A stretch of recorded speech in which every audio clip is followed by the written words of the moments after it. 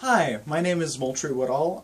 I'm currently working for the college internship program, and I've been here for about a year and a half, but prior to that I was a student here for 3.5 years. And it's a really interesting thing, like what this has taught me, because ultimately, I came here when I was 17 years old. I didn't really know what I wanted to do with my life. I was kind of confused. I'd gotten my GED, but I was thinking, now what? Where am I going to go with this? And so I heard about this program. I heard it was an opportunity to turn over a new leaf, and I was really excited about that initially. But then I remembered that I'm a person, I'm on the autism spectrum, and I have to deal with changes, and I don't like dealing with changes. But nobody likes dealing with changes. But I had to realize this and deal with this change in my life. And so I ended up having to move. It was about an 8-hour drive, and my folks so generously offered to help me pack my things.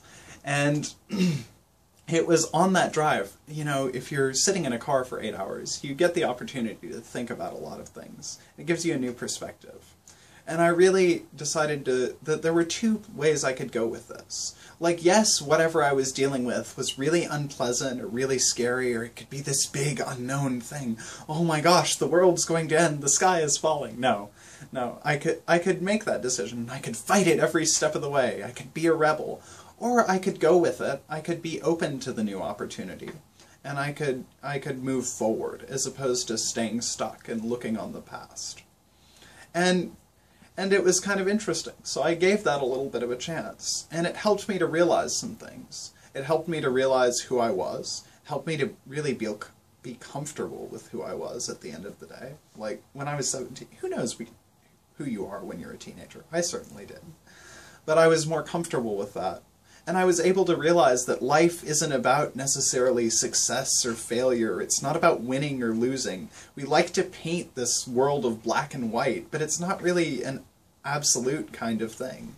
And somewhere between when I first became a student and when I started working for CIP, I came to the realization that life is really something. It's kind of constantly in progress, I like to say. It's not as concrete as you think it might be. So it's important to just give things a chance.